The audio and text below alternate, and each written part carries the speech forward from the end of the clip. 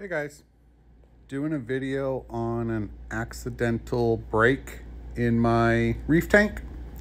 Came home from work the other day and my green tip hammer colony was broken in half.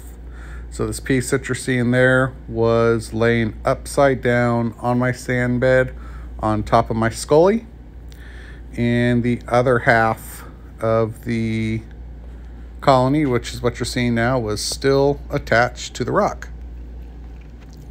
So the colony before it broke looked like this. It was a 8-head, well, a little over 8-head colony there of green tip hammer. It was 9 heads, and it broke right in the middle. The 4 heads on the end there broke off and fell, and the 5 heads that are on the other end there stayed attached to the rock work.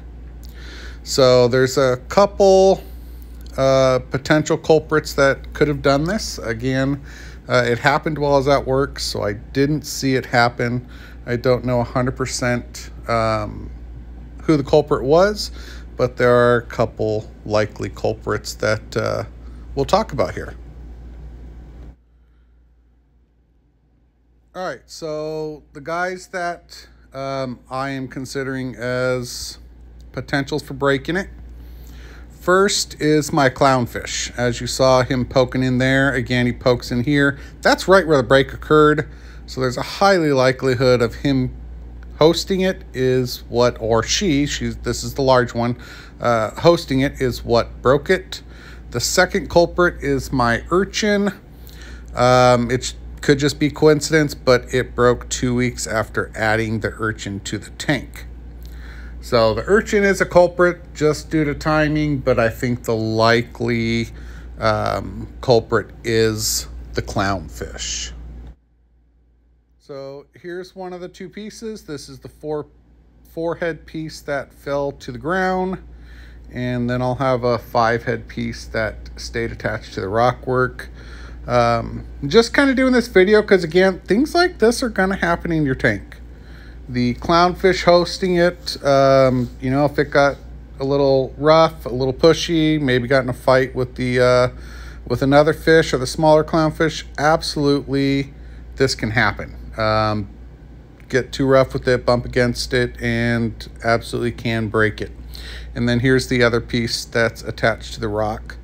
As well as cleanup crew. So, you know, a Mexican turbo snail trying to squeeze by could actually break it. I don't have any in the tank, but I did. Again, I recently put that urchin in, so that is a possibility that could have broke it as well. So I had kind of a couple options. I could have taken this break and sold a piece of it.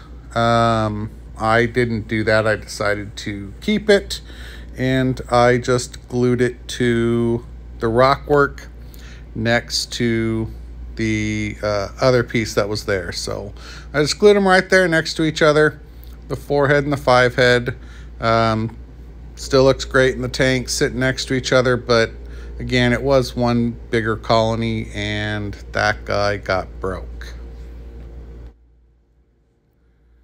All right, so I'll leave you here with, again, a last look at these guys, and I'm going to give you a look at my urchin. Hope you like this. Give me a like, give me a subscribe, check out some more of my content, and I'll get more out soon. Thanks, guys.